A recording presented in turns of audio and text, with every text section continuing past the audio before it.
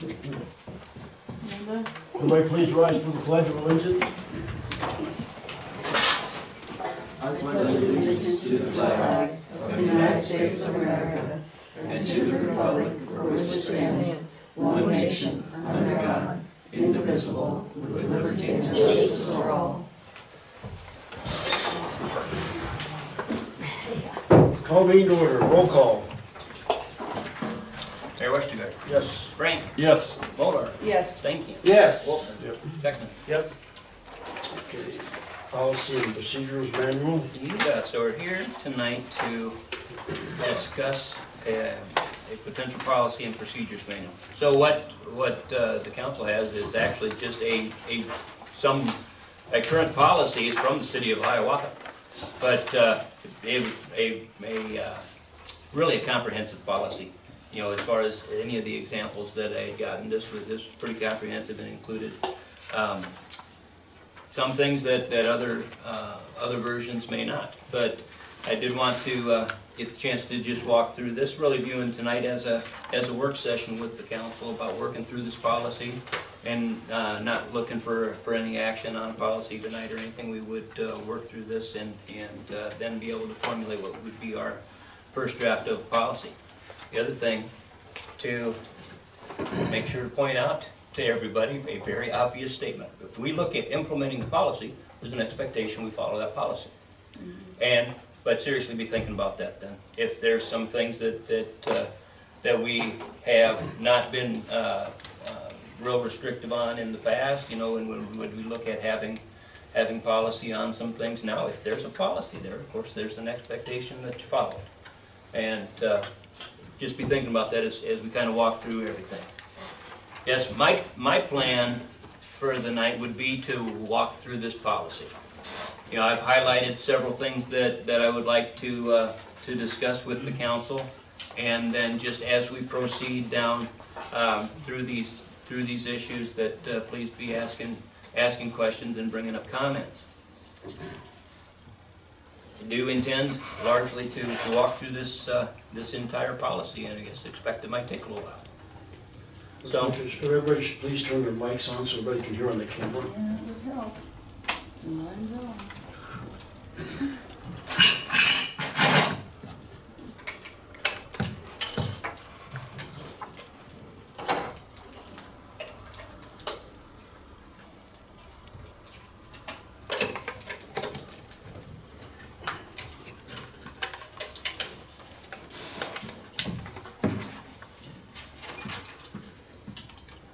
okay, just so as we're going through here, we'll just again just walk through the policy, and please stop or ask any questions on anything in particular. Okay, you see what the scope of the policy is, and item B then talks about the rules of order. In this case, the generally accepted rules for procedure are Robert's Rules of Order.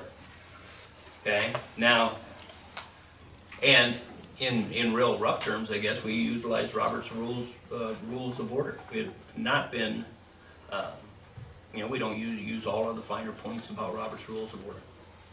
Yes, we, and never really have, you know, and there'll be some issues in here about calling the question and these type of things. And we haven't been that formal about a lot of things. But still, just in general, the reference there that the procedure that the council follows is Robert's Rules of Order. Okay, if there's matters that aren't covered by the policy, any matter which is not covered would be decided by the presiding officer with the assistance of the city attorney. Presiding officer most likely is the mayor, but in the mayor's absence, you see that of course there's the mayor pro tem who would set in, and then in the absence of both of those, you'll see how a third person would be selected from the city council to be the presiding officer. And then D is interpretation about how these are to be interpreted if they're inconsistent with other laws, and the other laws would supersede. Regular meeting times, and this tells about their regular meeting, and in this case, theirs was first and third Wednesdays, but we would have first and third Mondays at 7.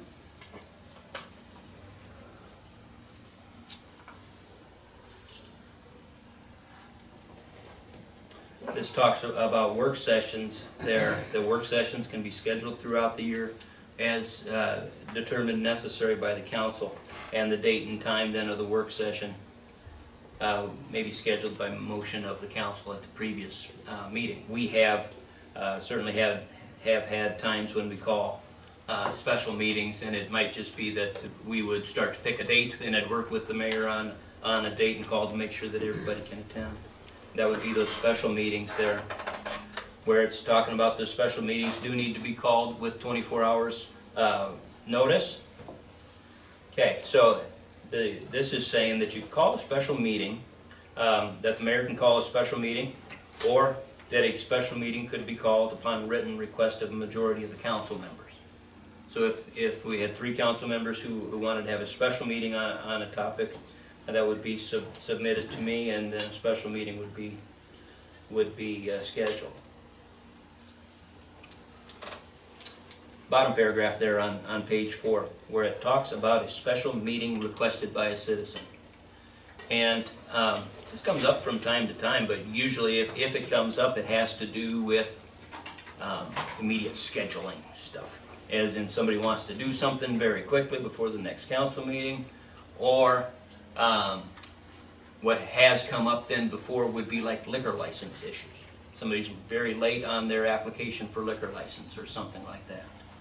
This would allow for a special meeting that can be requested by the citizens, but the fees to cover that special meeting would be paid by the requesting party.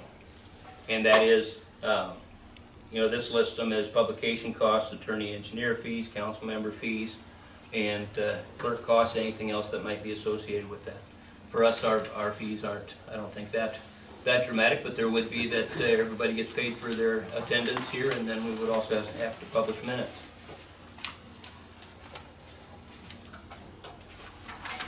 Any questions or comments on that? We're looking at your thoughts. Could you waive that, or that's just mandatory? Like Again, if we have it in the policy, it would be mandatory. We've never had anything like that before, and if we've had to work with somebody on truly special circumstances, we would work with them on that. Which, man, if that's happened a handful of times over the years, that be surprised. Just doesn't happen very often. Okay. So what's your thoughts about special meetings requested by citizens, and then do they pay the fees? I think that'd be dependent on the circumstance, Well, you're gonna have to, one way or the other. yeah, what's good for one is good for the next. It's, Because this is just very, very few instances where we can't accommodate their need through a regular council meeting. It just takes a little bit of planning on their part, and what this does, it can occur when that planning hasn't occurred and they want to do something really quickly. Well, we'll just leave that there for now. Closed meetings, the next section on page 5. And a lot of this stuff, several of these things in here are just, they're just recapping really what the state code says. And in this case, the issues pertaining to closed meetings are just out of the code. And with one exception there that I would include about the closed meeting portion. We do have a policy about attending meetings electronically, and whether that's video or through the telephone, that we allow folks to participate in open sessions, then electronically we have not allowed folks to participate in closed session. So we would add that to this section of it about that folks need to physically be present in the room to participate in a closed session. I do have a question on, it says affirmative vote of either 2/3. That's 66%. That's gonna take 4 votes. 6-4, yeah. Is that pretty standard, or can you do it to 60%? So it's, three. No. Three of the 5. If it's listed like that, it's going to be listed in the code. I'll confirm that, Mike, to know that for sure, but I'm sure that comes out of the state code. I mean, we only have 5 voting members. It's to get a affirmative vote of 4. It's and yeah, I guess it'd be the I- same I- either way, 4 or 5. yeah. But, of course, the state code's written to have, and has percentages in those cases, because not all city councils are 5. Right, Most right. of them are, some of them are 6, I think there's some that are 7. Let me check that though. Okay, about the agenda, bottom half then of page 5, about preparation of the agenda. I guess before we get into the policy on this, let me tell you how everything has worked here. That we've certainly put the agenda packet together. By Thursday, I want to be reviewing an agenda with the mayor, and then everything comes together then on Friday, and we're able to get that agenda put out. Fact of the matter is, it happens very frequently that we will add things to the agenda even on Friday afternoon. And whether that's just building permits or whether it's some other type of issues, when it comes time for the council meeting, we certainly want to try to be responsive to people who have issues to get before the council. So in the way this reads, they're saying their meetings are on Wednesday, and the deadline for agenda items is the previous Thursday at noon. So I guess I'm not against the idea of having a deadline, but it just proves to be practical to be able to prepare that on Friday, and even if it said Friday at noon or Thursday at noon for agenda items, we could certainly make that work. If it'd be different to have this policy, because right now I would say it's the rare occasion when we don't try to accommodate folks if they come in to ask for something to be on the agenda. Any thoughts on that? And I know Actually, I like what you're doing, except I wish we had a little bit more time. Sometimes we don't get my packet till Sunday. And that gives us one day to review what's going on and to check it. If we could have at least the Friday and the Monday to go through that. And it doesn't mean, later on in here it reads that their agenda is a tentative agenda. Yeah. And where we could always add something to it, but at least what we know what we got, so we can start reviewing some of that sooner to give us more We always time. got them by Friday night. We don't. No. That's what I say. I Years think ago. that Yeah, has we more don't. to do with the. But if you had some Delivery type of a is part of cutoff it. in there, Yeah. a little bit sooner So- than what you're saying, Yeah, then like- we would be sure to have them Right, and for Friday. if we had them on Friday, it gives us time to, it gives us 2 business days to do review of stuff if we gotta do some checking. That's the only thing I'm saying. A little bit more time wouldn't hurt nothing. Well, I think half the problem is that sometimes the officers don't get it out to us. Right. As soon, Yeah. if we become a little stronger with our delivery, But he's still having it, not setting it till Friday, late afternoon. Well, we could, We could change, like, if we changed it to Thursday, and then we could get it on Friday to give us that Friday and Monday to review stuff before the meeting. Part of that is what everyone's gotten used to already, is that you're used to, you're not getting them till Friday afternoon out or finished, so then they think, okay, I got till this time. Well, if you put an actual time limit on it of Thursday, let's say, by a certain time, you've got time to put everything together, and still we have time to have that 2 days, like Dale was talking about, 2 extra days to kind of go through everything. right, and if there's anybody that comes in Friday afternoon, that could be an extra sheet handed out at council meeting. If it's, especially if it's a building permit or something Yeah, if like it's that. something, that can't wait till the following council meeting.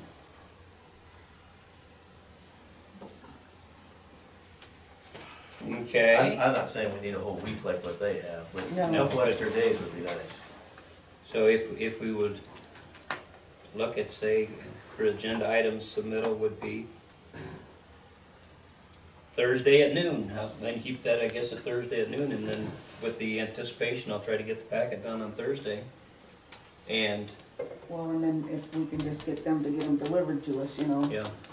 I know I'm sometimes not it's against hard the idea to. of doing packets on Thursday, then Friday won't. Free up your Well, time. yeah, Maybe so hectic, but,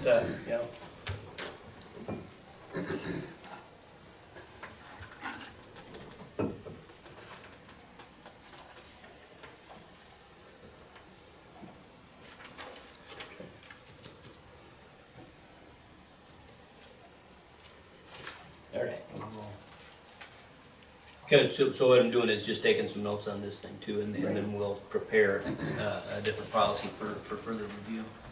Okay, so they go through this posting and notification. Of course, we gotta have the 24-hour posting. And then you get to the notion on page 6 about what they were talking about, this tentative agenda. We always call ours a tentative agenda, and we'll still continue to do this. But if I get something out to you on Thursday, then they can still be compliant, legally compliant, if we come in and have something done on Friday. And could change the agenda and be able to get that information out to the council then. Okay, this deal about emergency matters on item D.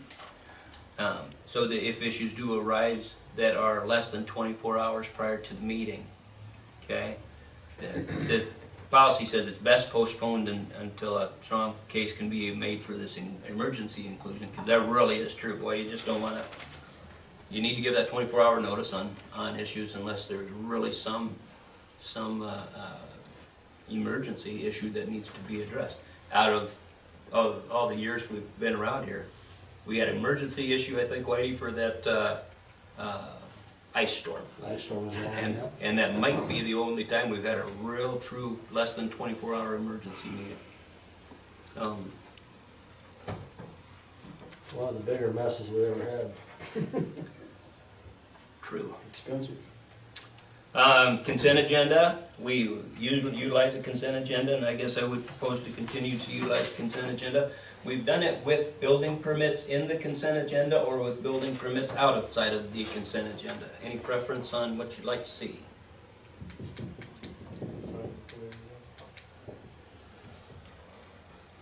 Outside of the consent agenda. Okay. This states public hearing time, and public hearings are consistently 7 o'clock on the council date. So we always do public hearings first part of the meeting. Okay, about conduct of meeting then. So the who would call the order? The mayor or the presiding officer calls it to order. So it is the mayor, or in the mayor's absence, it's the mayor pro tem. Okay. Yeah, if both the mayor and the mayor pro tem are absent, the city clerk would call the meeting to order, and a temporary presiding officer would be chosen by the council members. Okay? And I don't know that that's ever happened, but it certainly could. Never has. Okay, roll call. That we take roll call. Who's here to determine the quorum call on item C on page 7? So, quorum, of course, just maintains a majority of the council members, which would need to be 3. Now with that, so if you think in terms of the mayor pro tem is in the mayor's seat, okay?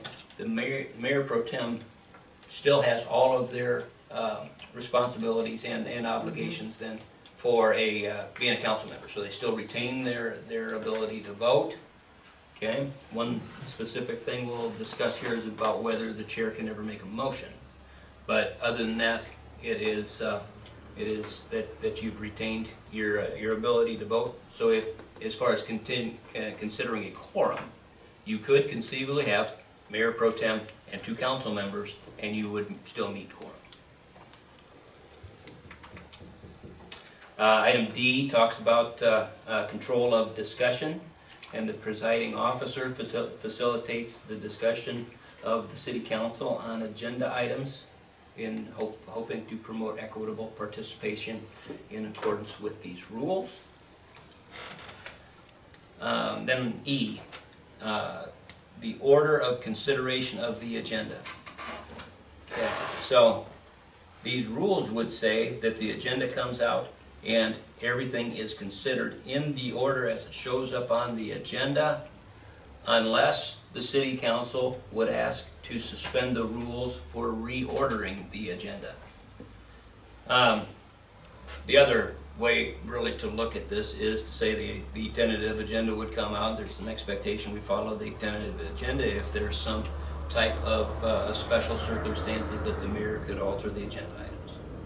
which has happened from time to time, and it's usually a matter of convenience for the people in the crowd, that somebody's here in the crowd and they're not down until later on in the agenda, you would move them up the agenda. Any thoughts on that? Thinking more convenient for the people that come here, the better off we are, so. Yeah.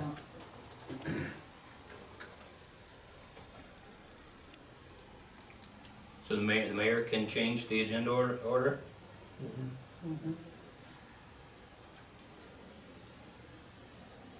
One other thing I wrote down, then just for, get some feedback from the city council, is about the location of where the city administrator report would go. So for years, we'd had that basically be the last thing on the agenda, and here the past couple of months, we moved it up into the, more towards the top of the agenda. Any comments on that either way? I've been getting to like it that way. Beginning to like it that way. Yeah, because you get to the end of the meeting and then you go, God, Peterson got 6 different things that are still coming. I think it gives everybody a better chance to think about stuff that came up. Okay. Sounds good to me. All right, so here, item F is one of those deals about Robert's rules. Call for the question. So call for the question is a motion calling for the city council to vote on whether or not to vote on the original motion. So basically it ceases discussion and gets you to the point where you're gonna vote. Okay, it's gotta be seconded, and debate is not allowed on the call for the question. And if the motion for the question passes, then a vote's held on the original motion. That, again, that's a procedural thing about Robert's Rules of Order. We've never really got to that point where we had half the council going, I want to debate things more, and the other half going, I'm ready to vote. You know, but that's I think where this could come into play. Any thoughts on that? The more debate, the better. Everybody gets a chance to say what they're gonna say.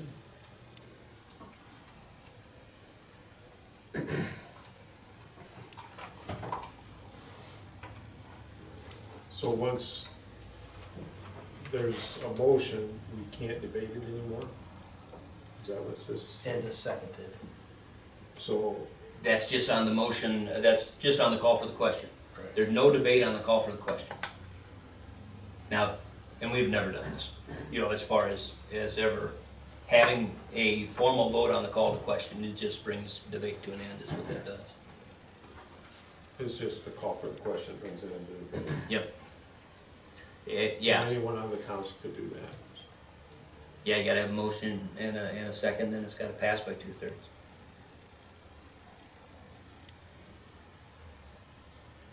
This is, again, this is one of those Robert's Rules of Order thing, where we've never really gotten into it too much. And you can certainly leave this thing in there and it may never be used. When it comes time, you know, and the mayor feels that discussion is obviously kind of run its course, he's gonna ask for somebody for a motion and it would likely proceed. Yes or no? Okay, well, we might have some more discussion on that one. And then G talks about discussion. Again, this thing is predicated on Robert's Rules of Order, where it says the city council member may speak after being recognized by the presiding officer. And again, we have not historically done that. But a lot of the rest of it still is good, that a council member shall not be interrupted except by the presiding officer, even in the event that it's necessary to enforce these rules. That is the time when council members would be interrupted. So that really just each of the council members has a chance to express their opinion about the issue and do so uninterrupted. But I guess I would propose we strike out the thing about being recognized by the presiding officer. G, G. Yeah. You know. we've never done that. H talks about limiting remarks then, so that each council member would limit his or her remarks to a reasonable length and city council, and limit remarks to that purpose. So reasonable, it just talks about reasonable length and limiting the remarks to that purpose. I talks about the presiding officer's right to enter into the discussion, and this policy would say that the mayor or the presiding officer may enter into any discussion. And then J talks about closing debate. So this would be, I think, historically how we would do things, that the presiding officer has the right to close debate, and in this case about how we've always done things, John's just basically asking somebody got a motion to make, and then we would make that motion and move on. Okay. Now this works the other way around though too. If somebody says, nope, I want to make sure that we can continue debate, you need a motion and a second, and the motion to continue debate has to pass by 2/3. Okay, votes necessary for passage. Again, these are really just right out of the city code. It takes 3 votes, or the state code takes 3 votes to pass a policy matter, and that has become important in the past. I think one time when we had 3 council members here, and we had an issue that passed 2-1. Okay, that likely should not have passed. Okay, you got to have 3 votes 3 affirmative votes to pass something.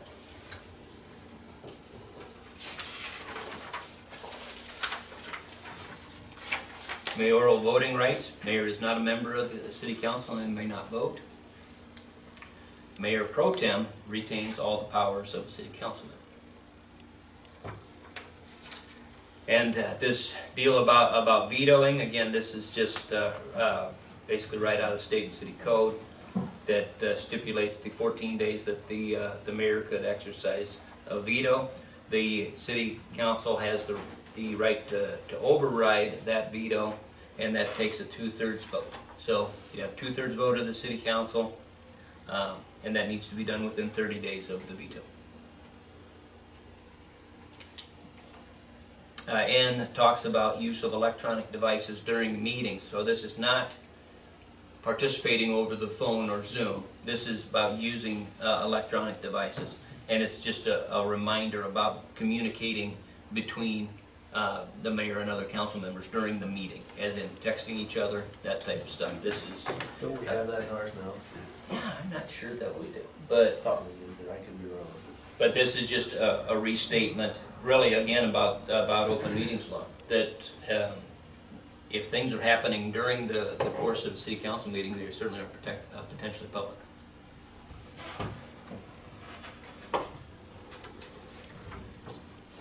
Okay. We'll talk about O here in 1 second, but just on P about adjournment. And they have that no city council meetings should go past 9:30 unless 2/3 of the folks decide they wanted to. Remember, they start at 5:30. This whole section about adjournment, I guess we've never done anything like that. We've never had to adjourn a meeting with items still left on the agenda. So, your thoughts on that, or would it be okay if we would just disregard now? Yeah, get it done. Yeah. Okay. Next section, I want to incorporate O above that then too, about citizen participation, to where this is talking about citizens' rights to address the city council. Okay, and then the one above it also has addressing the city council after a motion is made. Okay, so and that above it there in O, when a motion is pending before the city council, no person other than a city council member shall address the city council. Okay, so that's how this is written about addressing the council after a motion is made. But citizen participation in general is covered there at the bottom. So that citizens are permitted to address the city council, certainly during our public forum time. They can address the council on matters that are not on the agenda then. And they can certainly address the city council during public hearing portions of the agenda. And this just says, at other times as determined by the mayor or city council. When you look at our agenda, as far as the way that it's been prepared and has been for years, where it has the notice to the public on the bottom, that the public is welcome to attend the meetings, and the mayor and council welcome comments from the general public during discussion on agenda items. And for those attending, if you want to comment, you just raise your hand to be recognized, the mayor, and step up and state your name and address for the record. So that's what we have had as far as our policy, and this is consistent with that too. Just that under item A, we may want to add specifically that we do allow discussion under agenda items. So B sets forth the manner about how you would address the city council. So again, you just you want to address the city council, you step up to the podium and state your name, and then speak clearly into the microphone and direct comments to the mayor and city council. And no, that is one thing that we hear about from time to time about audience interaction, that some of the interaction becomes interaction between audience members. And that can be a concern, and this is one way to just assure that all of the interaction is between the public and the mayor and council. Item C talks about time limits on citizens' remarks, and this would have a time limit of 3 minutes. Generally, you know, you look at that and you go 3 minutes, that's maybe not a lot, but if you ever have to talk for 3 minutes, 3 minutes is a long time. I guess I would throw that up to the council about what your thoughts are about a time limit, and is 3 minutes the right amount of time. And the last sentence there under that too, the total citizen input on a subject under council consideration may be limited to a fixed period by the presiding officer. So if it would be that we're going to have a discussion, including the public in this discussion, and you know that there's going to be a lot of input, and you might say, we're going to take some input on this, and we will have input here for the next 20 minutes, you know, or whatever that might be, and per the policy, that would be allowed then from the mayor.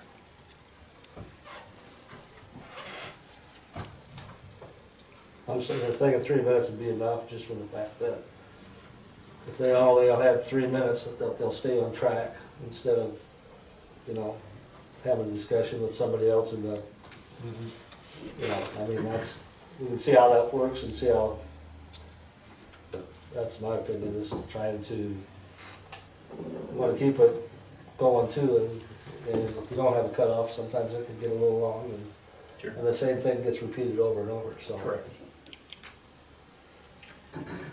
Okay, D then, talking about remarks of the citizens to be germane, so we keep it on topic about the citizens are really addressing the item under consideration.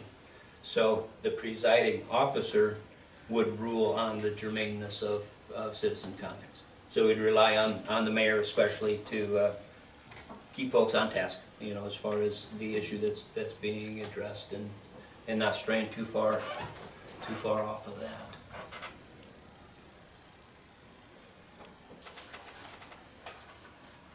And item E talks about decorum.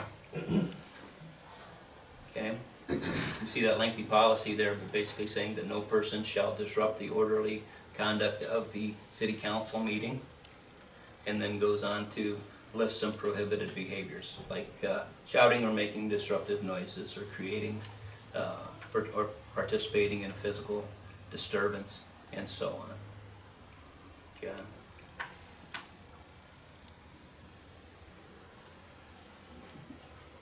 And so, and really, this is applying to members of the council and the mayor, then as well as members of the public, about observing decorum while we're in session. And so, 2 is talking about while the council is in session, the members must preserve the order and decorum. and then list these things which would be sufficient for the mayor to potentially remove somebody from the council chambers, which I don't think has ever happened, and I just hope that it never would, but it's good to have policy about at what point does anything get to be so severe that some action would need to be taken. Unreasonably loud or disruptive language or noise or conduct which obstructs the work of conducting the business of the city council.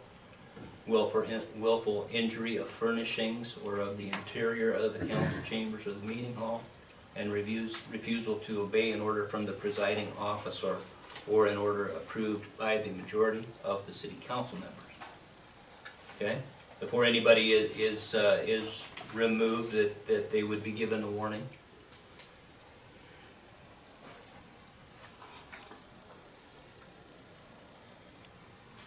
And potentially item 4 there says that the mayor or a majority of the city council members could direct that the meeting hall be cleared. Again, a lot of these things all of these things can just be avoided with good decorum, and I don't think that we have a big problem with that.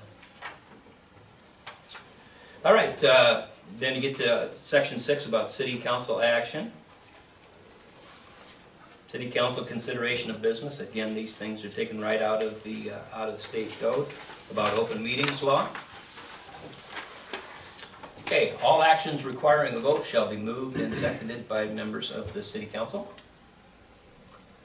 Okay, and item C has come up here a couple times here recently about motion to reconsider. And a motion to reconsider a private vote shall be made by a city council member who is on the prevailing side in the original action. There's some question about when this can occur, whether it's in the same meeting, whether it's in future meetings.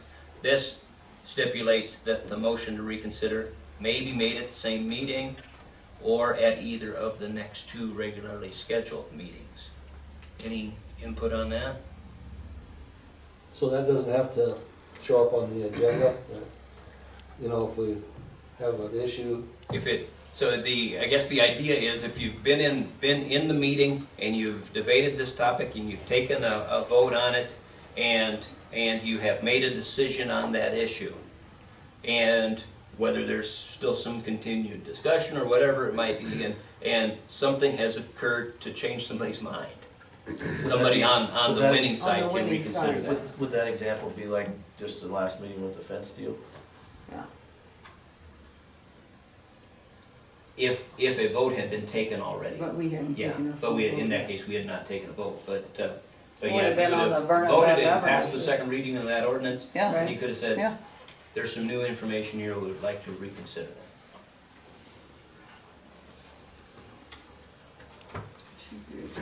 That isn't the way it was done, right?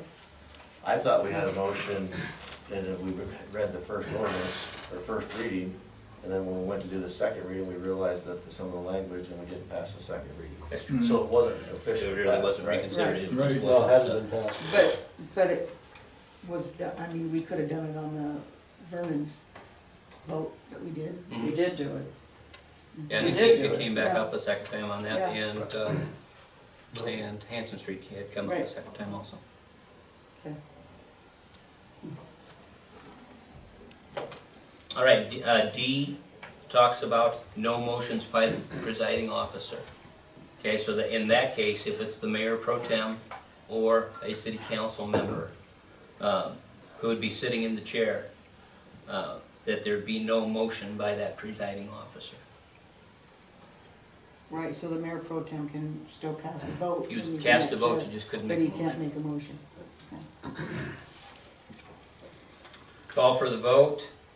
Again, anytime during the debate, the presiding officer could call for the vote, or 2/3 of the council members may call for a vote at the same time, so that's calling the question.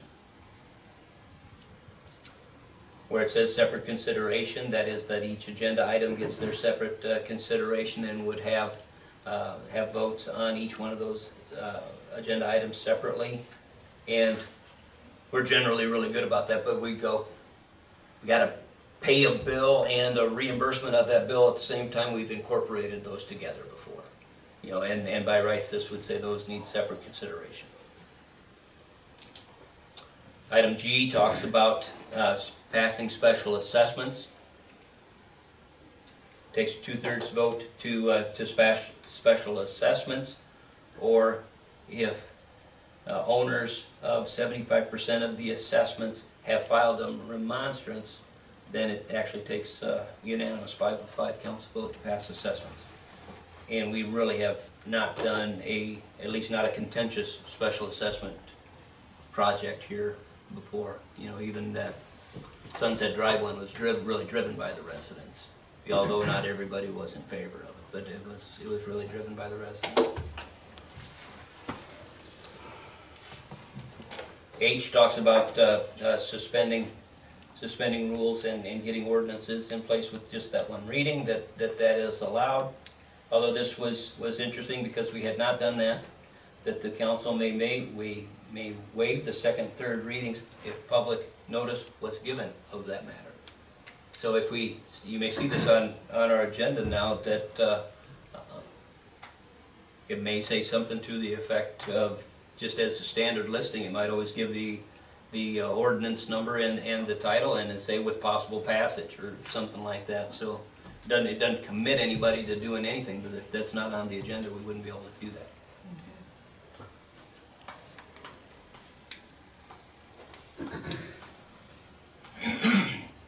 Okay, and then this I also thought was really interesting about how they addressed council members abstaining.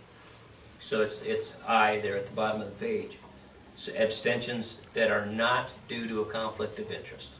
Okay, so there's going to be two separate things here. If there's a conflict, you're going to end up declaring a conflict and you wouldn't participate. If you would intend to abstain, but it's not due to a conflict of interest, this says that you can abstain, but cast a vote or abstain. This says cast a pass vote, that you just say, oh, I'm going to pass. Or you abstain from voting, that vote's registered as a no vote. Interested in your thoughts on that?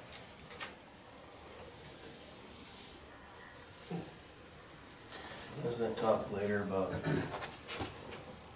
if you have a conflict of interest and you declare it, then you can preside to talk to the council and then from the floor? Yeah, there's a whole section coming up on that, yeah.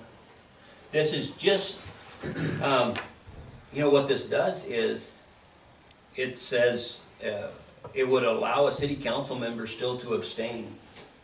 You know, and your vote, I think, is, it may very well be recorded somehow in the minutes that you chose to abstain. When it comes to counting the votes, your votes are counted as a no.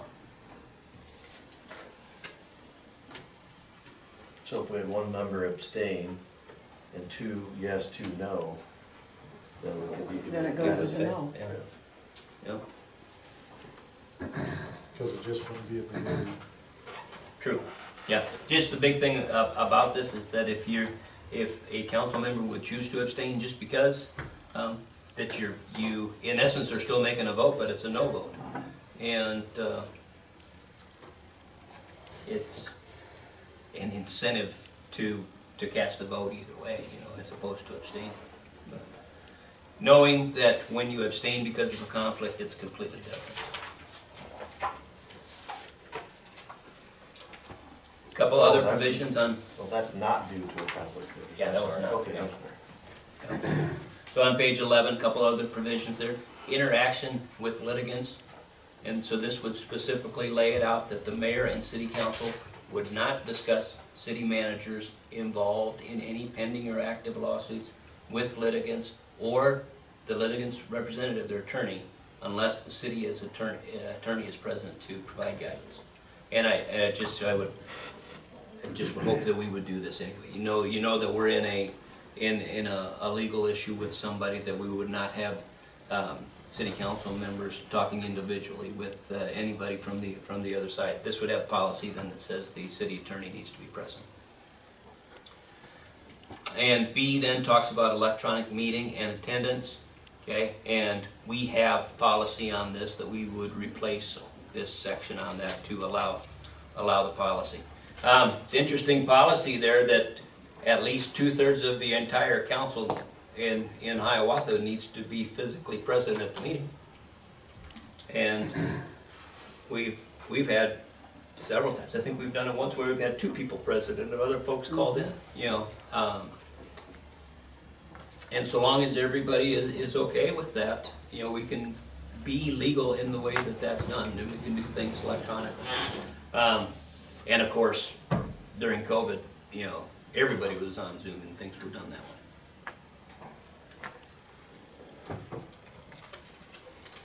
Okay, there are provisions here that allow the amendment of these rules, and just that the amendment would be done by resolution through a majority of the council. So when you think about the rules, the procedural rules of the city council, okay, we would have discussed the procedural rules side of things. The other half of this policy is more about a code of ethics for the mayor, council, and staff to abide by code of ethics, with the understanding that all the citizens and businesses are entitled to have a fair, ethical, and accountable local government. And then it would proceed to identify several of these things about A, of course, acting in the public interest, and B, complying with the law. Those would be specifically laid out there. C talks about the conduct of members being professional, and personal conduct of public officials must be above reproach. And D talks about respect for the process, and I know we talk about that a lot, that there's always a process to everything, and I know that sometimes it gets frustrating about how long these processes can take sometimes, but they are there for a reason. And like I told the mayor, you know, it takes so long because we're spending other people's money, but it also is that allows for the process to play out and have the appropriate amount of interaction with folks. Conduct of public meetings, that the public officials would prepare themselves for these issues and they listen courteously and attentively to the discussion. And then item F talks about conflict of interest. So this is the area where you would truly have a conflict, a legal conflict, and you would assert that up front. So conflict of interest would be in which you have a material financial interest, or where they have an organizational responsibility or a personal relationship which may give the appearance of a conflict of interest. You know, the one that is just an absolute for sure conflict of interest is when there is something to which you or your immediate family would have some financial impact with. You know, if that ever would occur with through the code, that certainly is a conflict of interest. So what happens then is that the person, the council member who has a conflict of interest, needs to state that up front. That you would state that I'm going to have a conflict of interest on this issue, and you remove yourself from the issue. This actually says that you remove yourself from the council table, and you don't participate in discussion as a council member.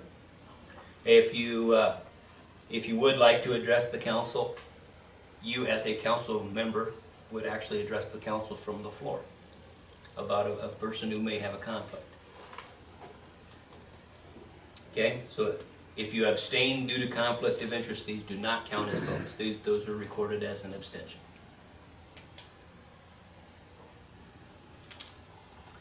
Thoughts on that?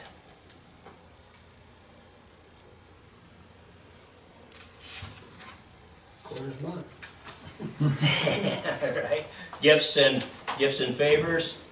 Just you know, Iowa still has our gift law on the books about what you can accept for gifts from anybody who may be a potential have interaction with the city, whether that be a vendor or anything else. It's technically still $2.99. Yep. Confidential information, asking, of course, everybody to respect the confidentiality of that information that's being presented to you. Use of public resources, that public officials would not use public resources that are not available to the public. So, in that would be a policy then of the mayor and council, but that also applies to other public officials, including employees. Okay, representation of private interests. So again, this is a code of ethics statement, but so you'd be keeping with your role as stewards of the public interest, so public officials would not appear on behalf of your personal private interest or of interests of third party before the city council. Before the city council, and then also says, or any board or commission of the city.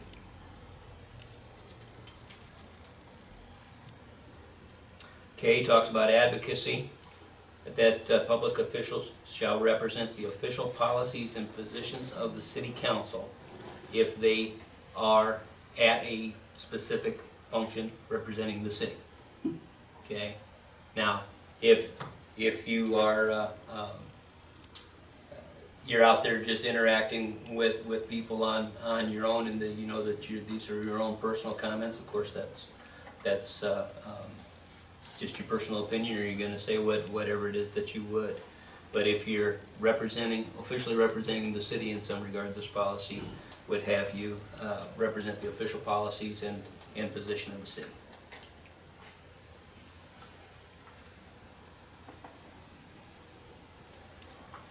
And then L goes through policy roles. And it's an important statement about policy roles. That, you know, basically what it's going to say here is the city council is the policy-making arm of the city, and the city council does the policy-making, but the city council does not take an active role in day-to-day operations or administration of the city. And the city administrator is responsible for to the city council for the administration of city affairs.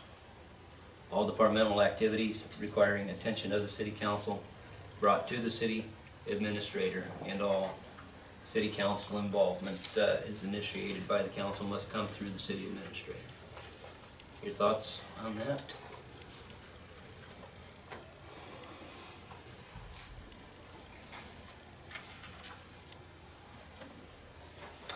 Okay, just M is I think an important statement again about the value of the independent advice that's received from our boards and commissions. And the remainder of the policy says then that you would not use your position to unduly influence the deliberation of these boards. And positive workplace environment there on N as far as supporting that. And you get to O and P are the implementation of this code of ethics portion. And just the main part about implementation is that this is intended to be self-enforcing. So becomes effective when the public officials are thoroughly familiar with it and embrace the provisions. That really you do buy into this notion about everything here pertaining to the code of ethics.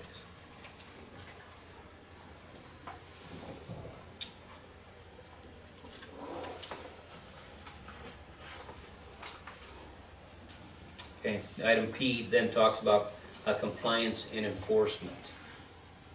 Second paragraph down, public officials that intentionally and repeatedly do not follow the proper ethical standards may be remanded or formally censured by the city council. So again, it's not there's no violation or fine or anything that goes along with this. It's self-enforcing. It's enforced by the city council members, and it's enforced by the mayor. Really, two things when we get down to the mayor's responsibility on these things. What the mayor, if he would identify a particular problem, the mayor is either going to have the responsibility about discussing and counseling that individual on the violation, or the mayor could recommend a censure to the city council. But of course, we've never done anything in that regards, as far as a censure or anything like that either. But this lays out, I guess, an option if we would have members who choose not to adhere to the code of ethics. Now, again, so if we would have this code of ethics there certainly is an expectation that we would follow it. Have we had problems before? Not necessarily, and I guess this is a way to assure that they don't come out. Your thoughts on that?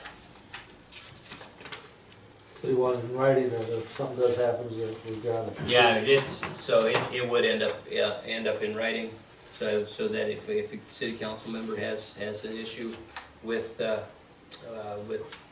other city council members, that the provisions are there about what would happen. It goes in writing, and then the mayor does do some investigation. If the issue is raised and it's against the mayor, that goes to me and the police chief to investigate, and we'll proceed on from there.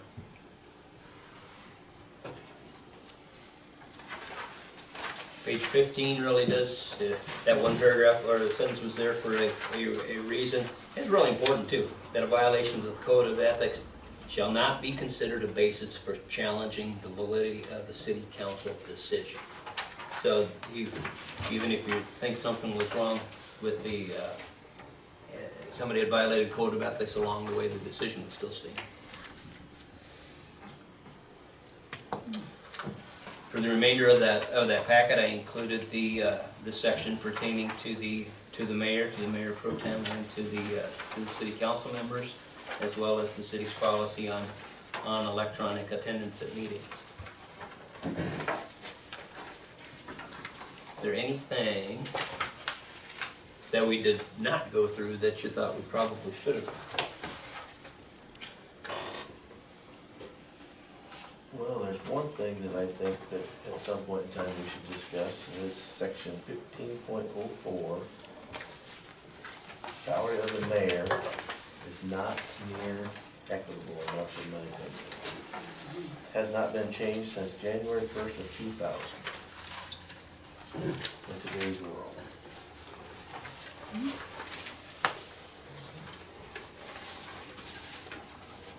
True, yep. So, John is paid, or the mayor's paid $200 a month, and $25 then for each council meeting.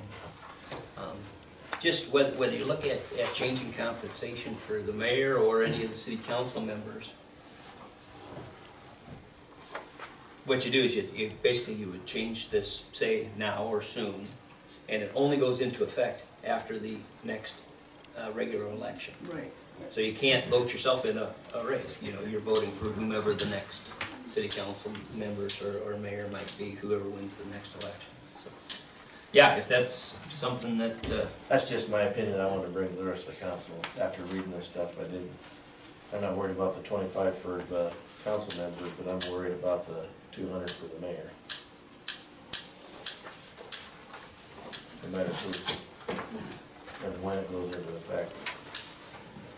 250, another 50, $200. I don't know, what's the number? What number are you thinking? I was thinking of getting closer to 500, Okay. but that's just my opinion.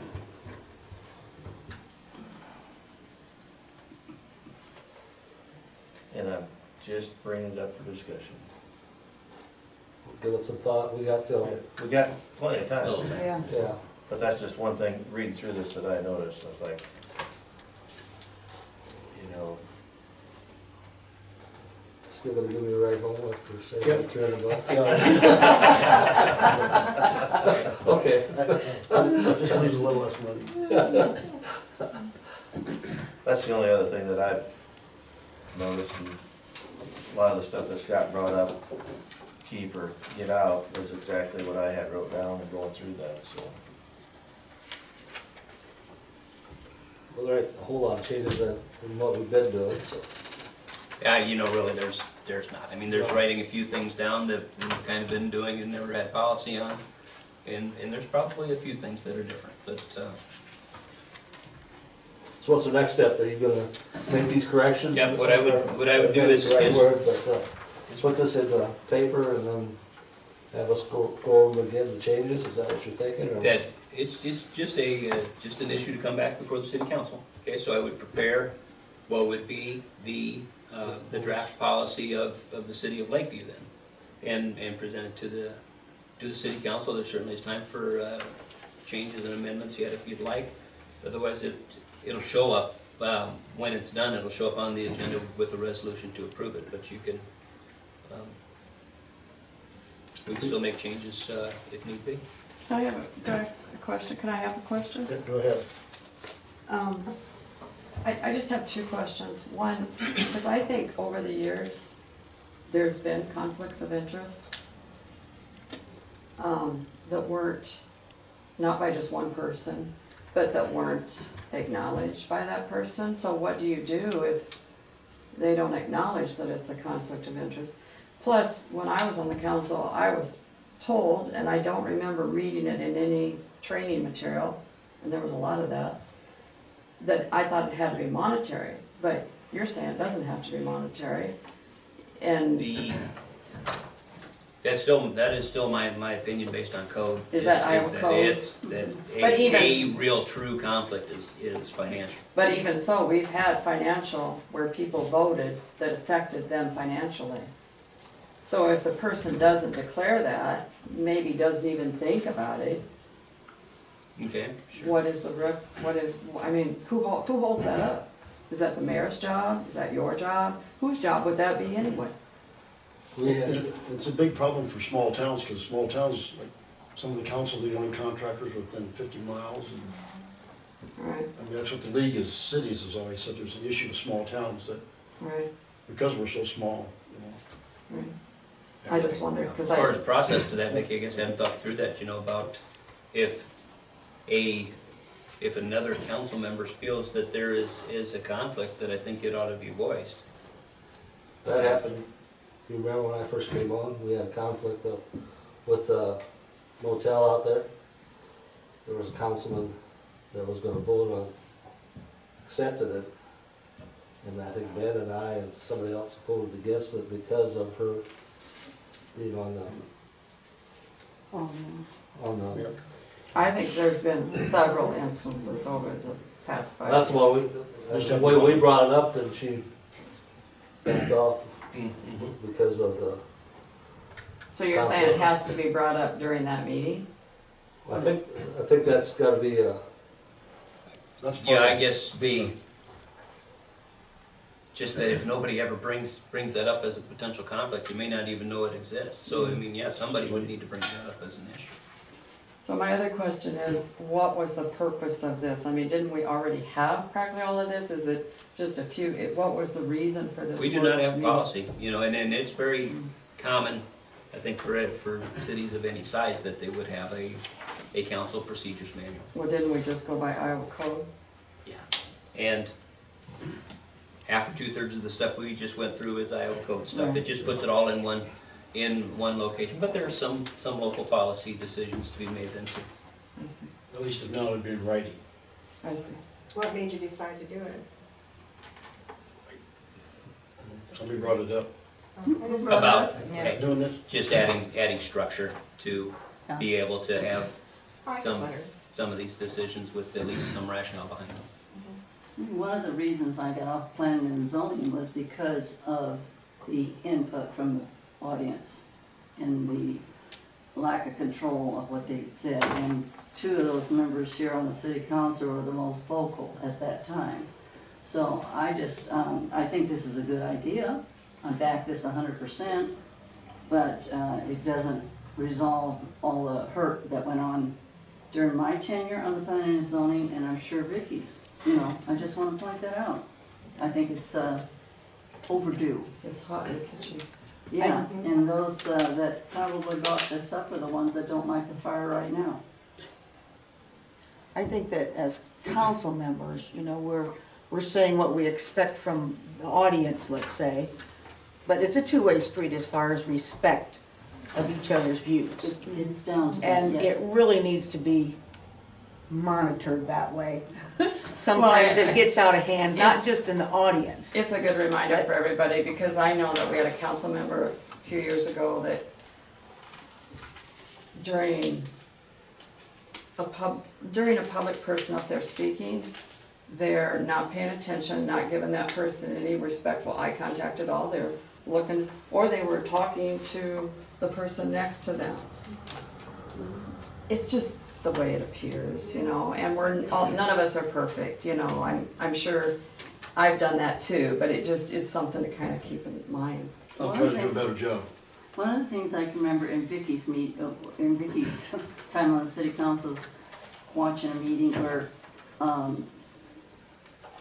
Mike got up in front and told that he went around, looked at every one of her houses and announced which ones are gonna meet up to the new, guidelines we're setting up in planning and zoning, and proceeded to stomp out and slam the door. And, you know, if this kind of behavior can be this can take care of this kind of behavior, more people would be more than willing to serve on these positions. But I couldn't wait to get off that planning and zoning. I don't think I'm thin-skinned, but I just don't get paid enough to put up with that crap anymore. That's my input. We're gonna try to fix some of that, best we can. Thank you. I will prepare a draft and it will be, I would anticipate on Monday that it'll be. So do we have to, when you have this draft done, is this something we vote on once, or do we go through it and then vote on it, or what kind of procedure do we have, or do we have a chance to look it over? How quick do we wanna? You wanna guys bring it on Monday, is that what you're can saying? do what you would like. It would, I guess my intention would be that I'd have a draft ready to go on Monday. As far as any public hearing requirements, anything like that, there is none. Okay. Then what we need to decide is what we're doing about the, mayor's Will this be posted at the newspaper? fee, so to speak. We got- Before that, it's all we got- printed and approved? We got time. Yeah, that would actually You just could be, add that in after. that'll be a separate ordinance at some Okay. point, yeah. The next guy on it. Is that the end of our work study? I'm done. Anybody have any questions? Motion to adjourn? I'll make it. Second? Meeting adjourned. Thanks, everybody. So do I need to keep this? Are you gonna? This I'll your have a soda new one can? for you. Okay. If it's not, I can take care of it. It's not, it's not? Turn mine in. Yeah. Yeah. I think so. Yeah, down, yeah. 7:30? Thank you. Yeah. I think I go right there. Set up route.